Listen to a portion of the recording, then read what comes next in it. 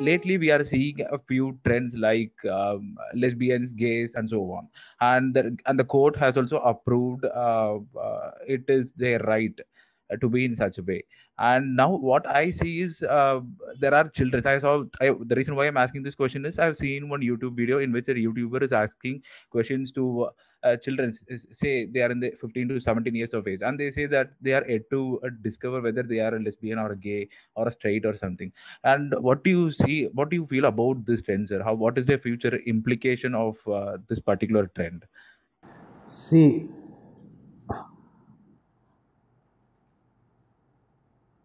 first of all, the bigger issue is animalistic sexuality itself. Given the way we are, given the point of evolution we are standing at, how important really is sexuality? On one hand, we are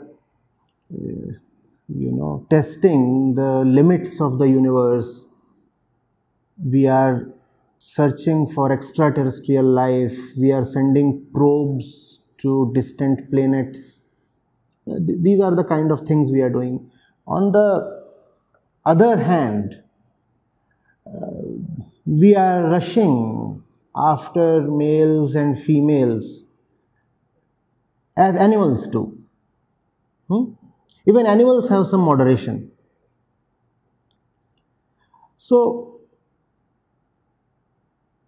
whether you rush after a woman, being a man, whether you rush after a woman, or you run after a man, the thing is you are still running after a body.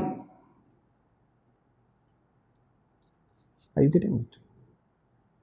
And is the body your primary identity?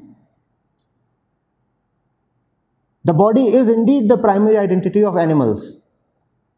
Or is discretion and thought and consciousness or understanding, are they your primary identity? If a man is physically alive but just not able to think, do you even call him alive? And let's say physically he is doing everything that an animal does. He can eat, he can breathe, he can walk, he can make sounds without having any language, and he may even exhibit sexual excitation. But would you even call that person really alive if that person has no discretion, no thought? We call a person dead when he is brain dead, right? If you can, you may have everything else in the body functioning for you. But if the brain, which is related to the mind, if it is not there, then you are no more. So the body is not your primary identity. Your primary identity is consciousness. You are dead if your consciousness falls below a certain level and stays there. And your lungs could be kept going through a ventilator, but you would still not be called alive. So, a consciousness is who we are.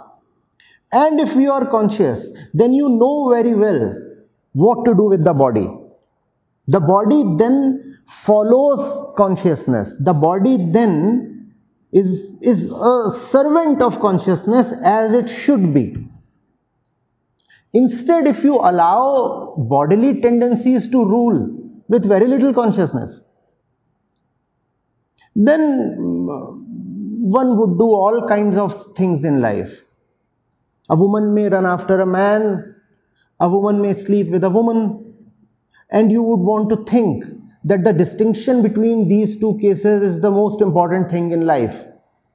I take this as trivia. If you are with an undeserving man, how is that any better than being with an undeserving woman? In both the cases, your life is being spoiled. In both the cases, you are subjecting yourself to very adverse company that would spoil your mind. And mostly this happens because of our animalistic tendencies. One person may just find that the old primitive evolutionary tendencies within are exhibiting themselves in some way.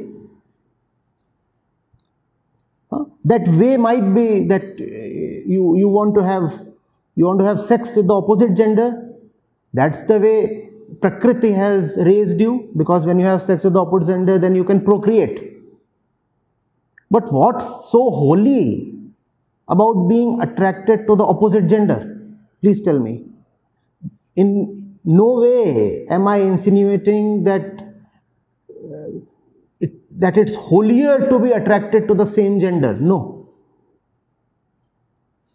That's not the point. The point is, why do you want to take this issue so seriously?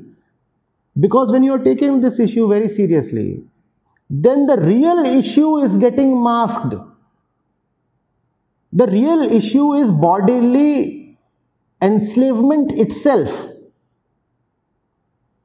Why are we so enslaved to the body? Because you see, the previous question was on economics. All this economic activity that is destroying us from within, is destroying the environment, is destroying the entire planet itself, is because of body identification. We want to consume, consume and consume. And consciousness does not consume, the body consumes.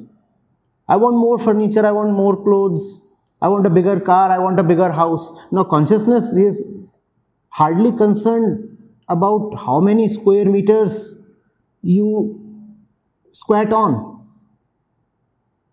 But the body looks at all that. I mean a bigger bedroom, because I have a bigger body and such things.